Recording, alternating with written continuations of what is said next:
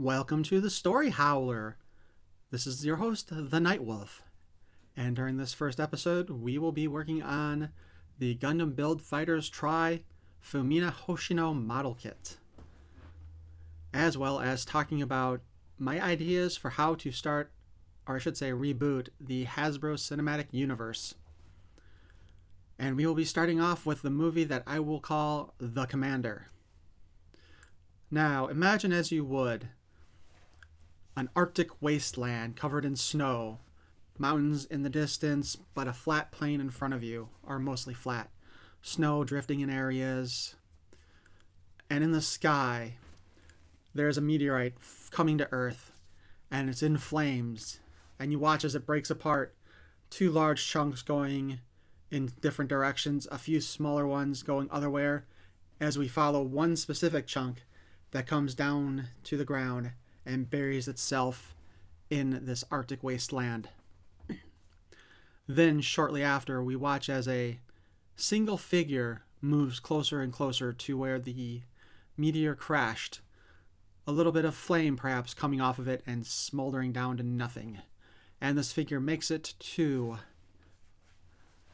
the crater left behind in the snow, seeing that it has burned all the snow and ice away from around it, letting us see solid ground, which also has a bit of a cratering to it.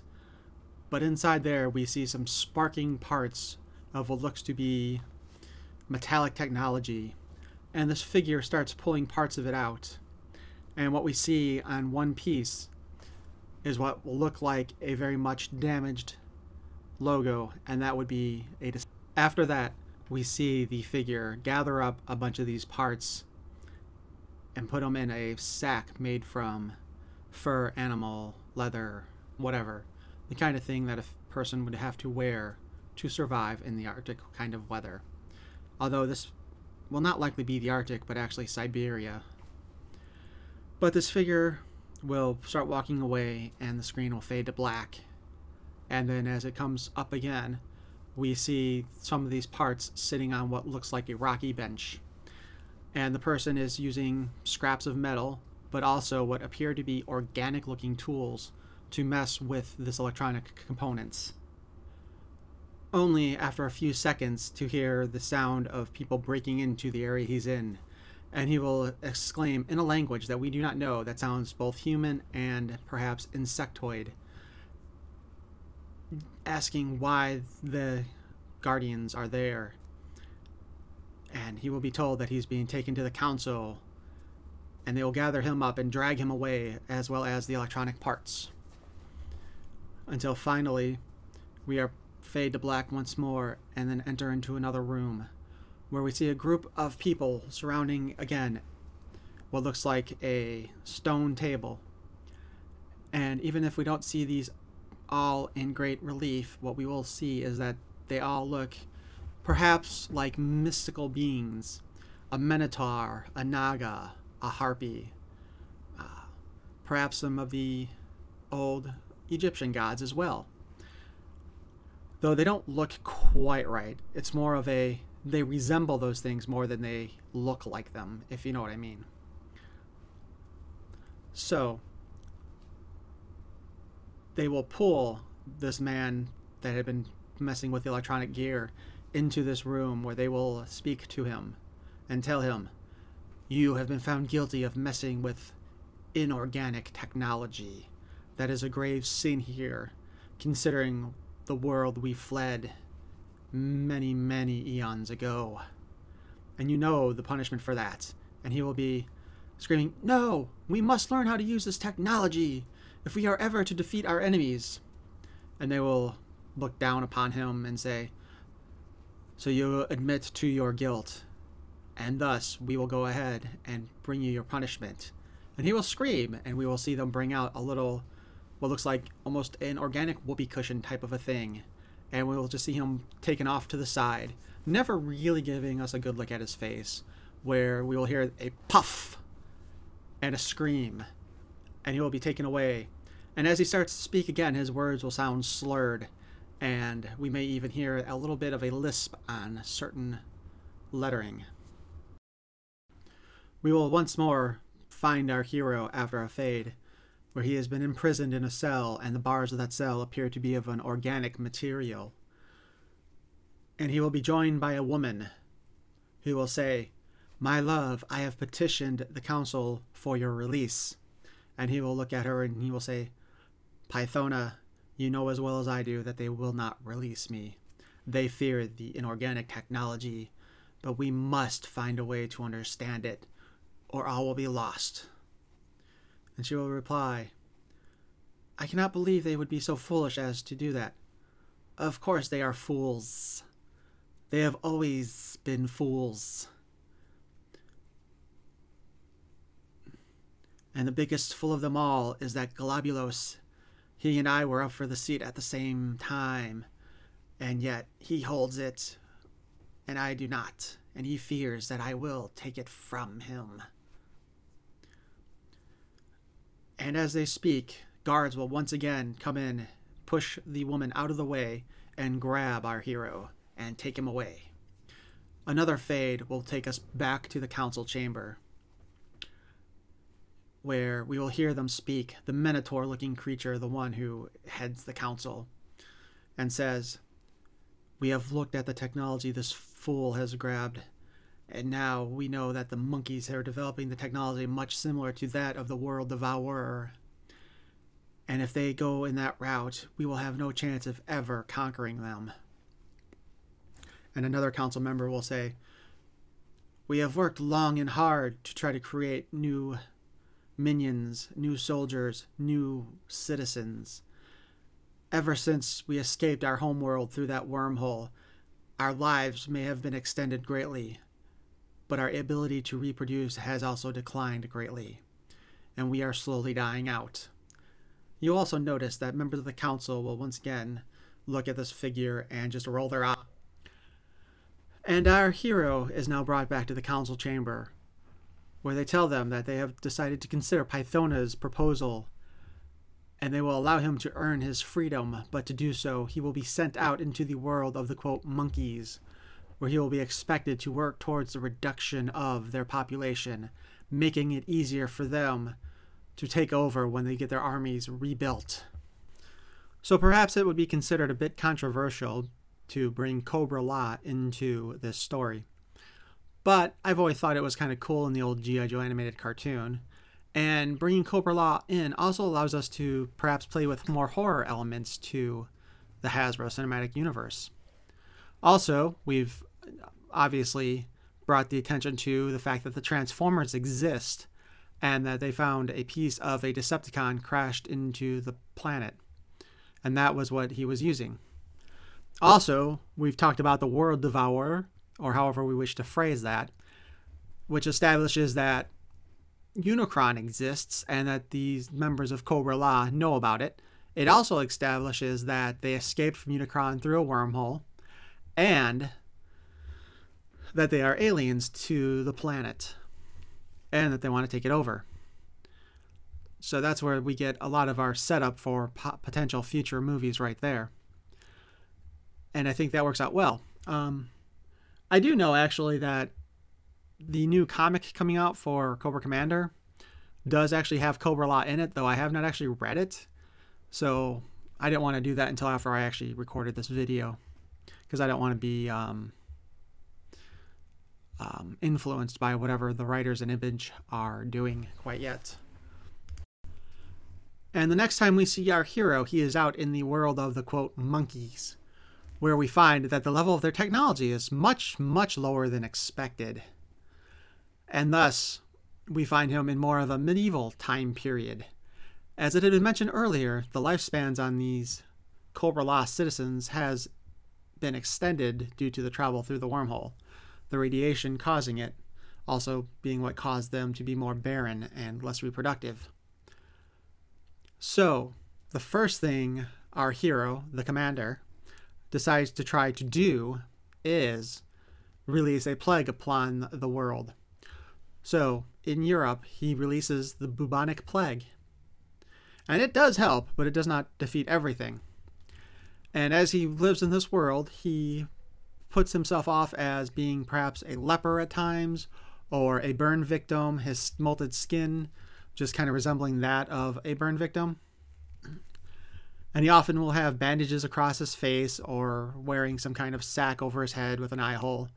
Think maybe even similar to Jason Voorhees in the early Friday the 13th movies before they gave him the hockey mask. But the idea is that over the centuries that he's wandering the earth, he starts clan wars, and this will be like a montage of things.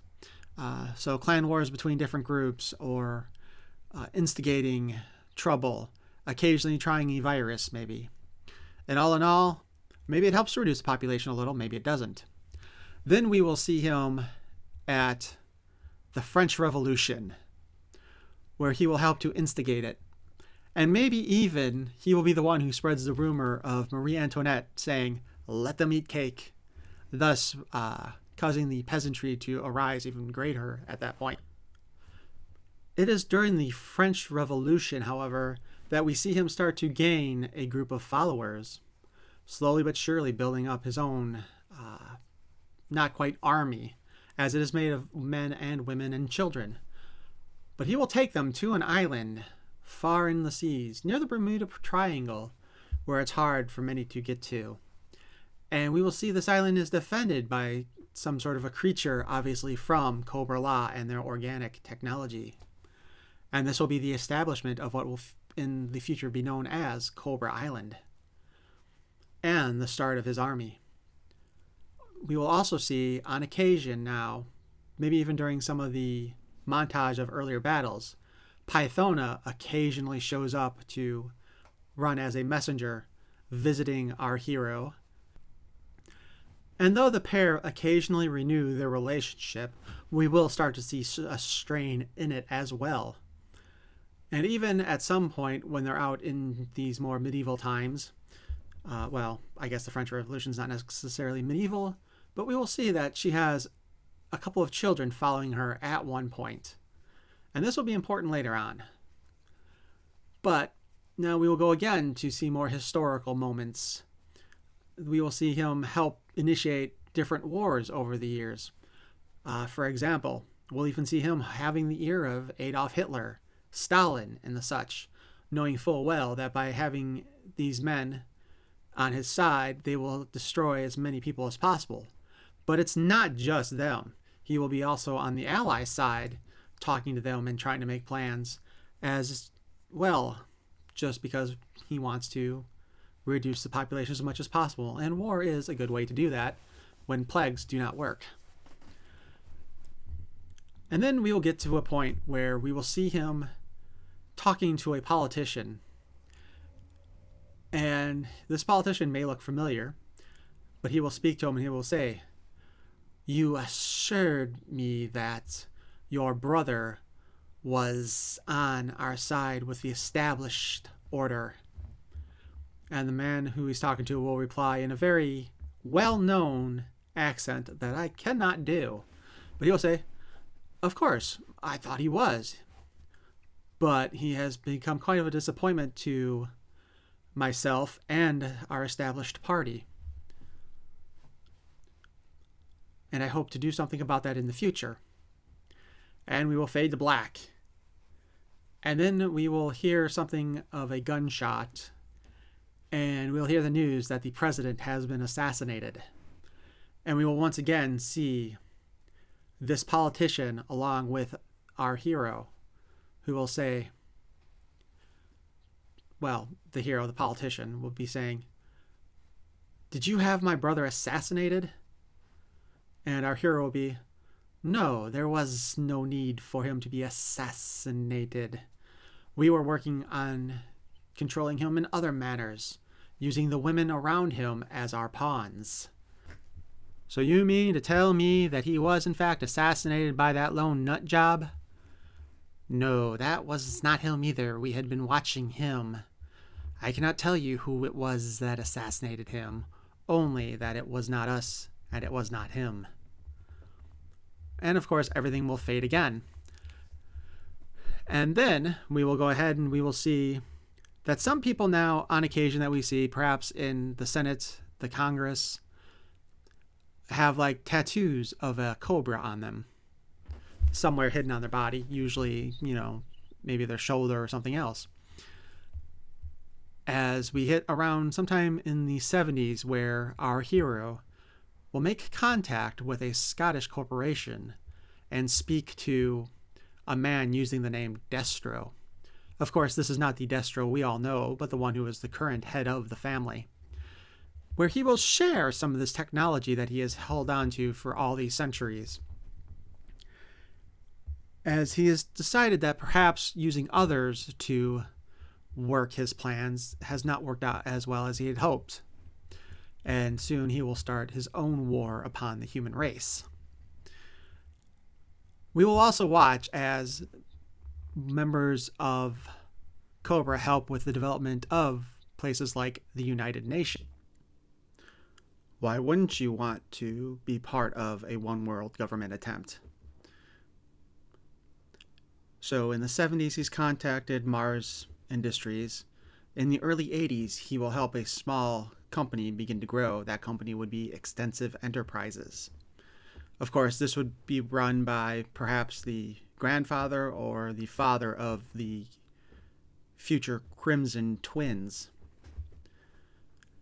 And the 80s will end up being the last of the decades we visit in this story. However, we will also see a brief return to Cobra Island, where we will see a small military force that had been shipwrecked there looking around. And this group will be attacked by those living on the island, and only one will survive to escape. And we will see him found by an American Navy vessel, where he will be brought back to the States.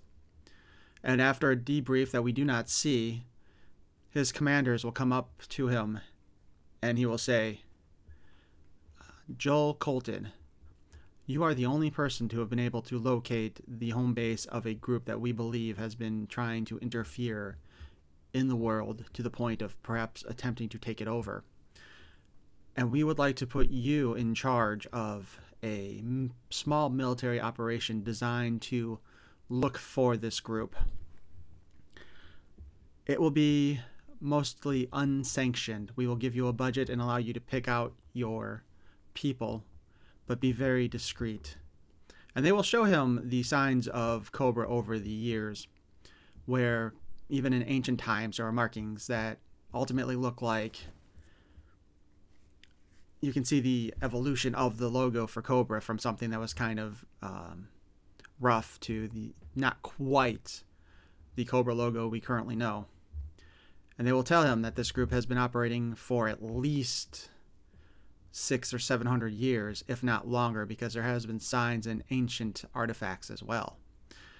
And we may even get a comment about how the idea of the Illuminati may have developed from this group. And Joel Colton will agree to do this. During the credits now, we will return once more to Pythona, where we will see her run into these two children, younger looking than what they were when we saw her earlier with them in the movie. And we'll see her with them in a small cottage as she has been watching over our hero. And again, we'll see them get a little older here and there before she returns to Cobra La, bringing them with her. And that's when things get kind of ugly, because even though we will see her with them in her own place in Cobra La, she'll come back one day and she will note that they are no longer there. And she will be in a slight panic.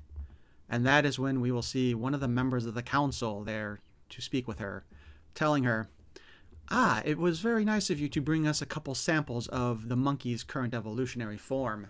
We appreciate the experimental material."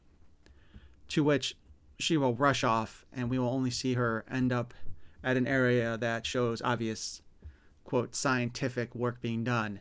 And we will see blood there. We won't see the children, but we will certainly see where things are being disposed of, as if the children have already been killed in their experimental process.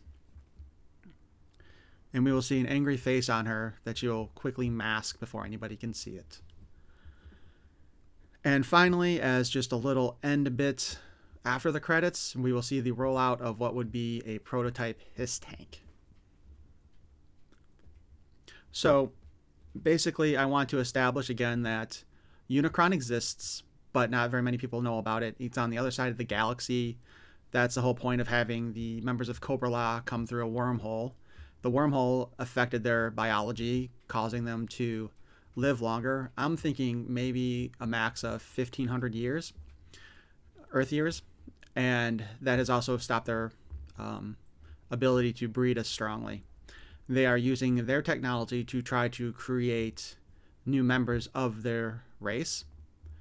Also, the designs of them will be that, again, of mythological beings from Greek mythology and even ancient Egyptian mythology. And the whole idea is, again, they kind of resemble it from afar, but if you get close, like the Minotaur one who leads the council does not look like a Minotaur. When you get really close, it just resembles it from a distance. We also will have established that Cobra Commander has been out and about trying to cause havoc in the world during that time. His punishment, of course, if anybody's watched G.I. Joe the movie, and maybe that might not have been made clear earlier, was, of course, that spore that they used to disfigure him.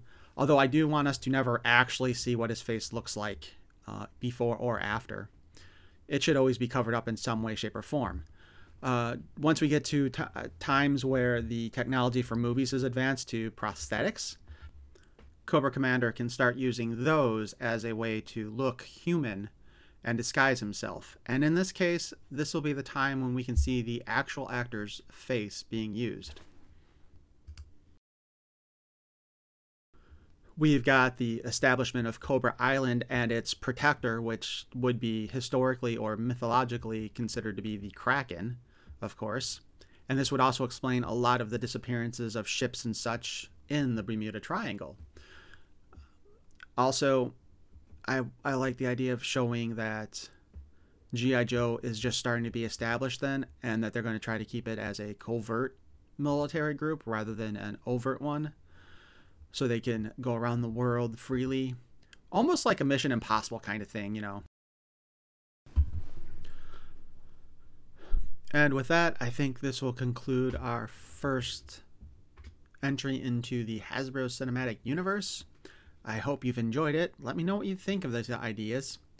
And I hope to see you next time when we go over our first Transformers movie, which I will be tentatively calling Transformers Cybertron Civil War. Peace and love.